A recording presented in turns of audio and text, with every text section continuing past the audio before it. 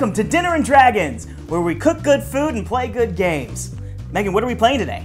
Today we are playing Star Wars RPG by Fantasy Flight Games. So I guess that means that we're gonna make some blue milk. Ooh, okay, that sounds great. And a little bit of that there. Okay. And a little bit of this. Okay. All right. Cheers!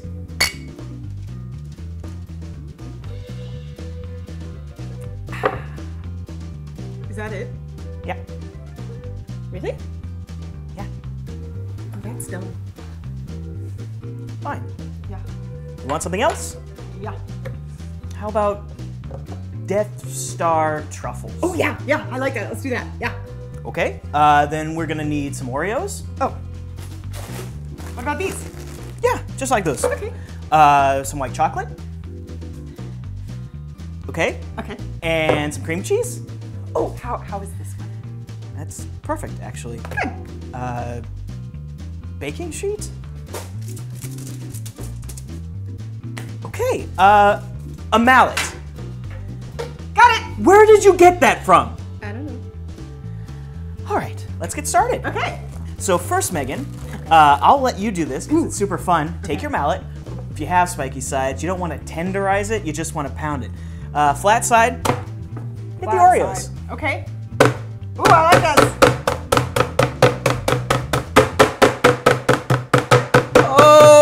Okay. Good? You are surprisingly good at that. Oh, thanks. Now what you want to do is get a bowl. Do you have a bowl? So you take the cookie crumbles, Okay. and you're gonna pour them into here, the bowl, and get as much out as possible. So you take your cream cheese. Now this needs to be room temperature, so it's nice and soft. So now you just plop that in there, right there. Ooh, good. You want to smush it? Okay, yeah, I'll smash it. Hold on. Take off these rings. All right. So I just do it? Yep, just get in there. Like it. Yeah. Now you want to mix this really, really well because the cream cheese is what's going to make it firm and hold into the shape. After Meghan is done squeezing the life force out of this and molding it into one giant ball, you want to get a baking tin here. Preferably covered in foil just so it doesn't stick directly to the baking tin. Now we're not actually going to bake. There's no heat involved in this recipe. Don't wash your hands yet because we're going to be mixing this into little balls. Ooh. You're going to make about a little bit smaller than a ping pong ball. Okay. So maybe like a tablespoon size? Yeah, about a tablespoon. Okay. Like this, like so. Very nice. And put it onto the tray. Now that you have a tray full of balls, it needs to go in the fridge Why?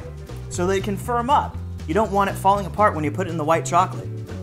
Okay. Yeah, science. Now we're gonna have to melt these bad boys. Oh, I have just the thing. Ready? Well, since that obviously didn't work, we put them into the microwave for 1.5 minutes. Now, white chocolate has very little oil in it, so what you're gonna wanna do is put about a tablespoon of any kind of oil, canola or olive oil, and about a tablespoon of water. Once it's all nuked up, mix it together and you're gonna get a nice fine liquid. Now, since this is gonna set pretty fast, we're gonna get those balls out of the fridge. Okay. Ooh.